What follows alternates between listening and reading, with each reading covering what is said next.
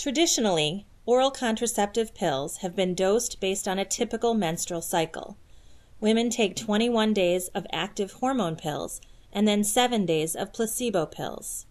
During the 7-day hormone-free interval, women experience a withdrawal bleed from the absence of hormones. However, there is no medical reason for a woman to have a menstrual period every month. Extended cycling is an alternate way of dosing combination contraception. Instead of the traditional regimen of 21 days of active hormone followed by a withdrawal bleed, you provide active hormone for several months in a row. You can do extended cycling with monophasic oral contraceptive pills, the contraceptive patch, or vaginal ring. There is no difference in contraceptive efficacy or safety between extended regimens of contraception and standard 28-day regimens. Because there is no difference in daily dose of estrogen, there is no reason to believe that overall clotting risk is increased. Extended cycle contraception can be useful to treat medical conditions that are worse with menses, such as dysmenorrhea, endometriosis, menstrual migraines, and some premenstrual syndromes. One clinical trial of over 100 women found that menstrual migraines improved with extended cycling as compared to traditional 28-day cycles of oral contraceptive pills.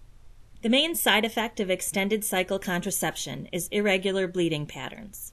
Most women have more unscheduled bleeding on extended cycle contraception than on the traditional 28-day regimens. However, these symptoms decrease significantly after the first few months on the extended regimen.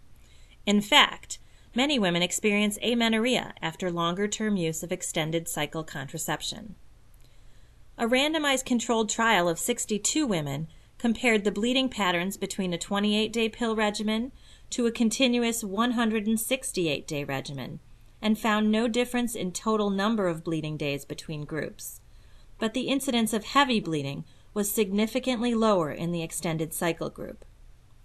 The presumed mechanism of irregular bleeding comes from endometrial atrophy, which is why many regimens either add low-dose estrogen during the placebo week or shorten the interval of inactive pills.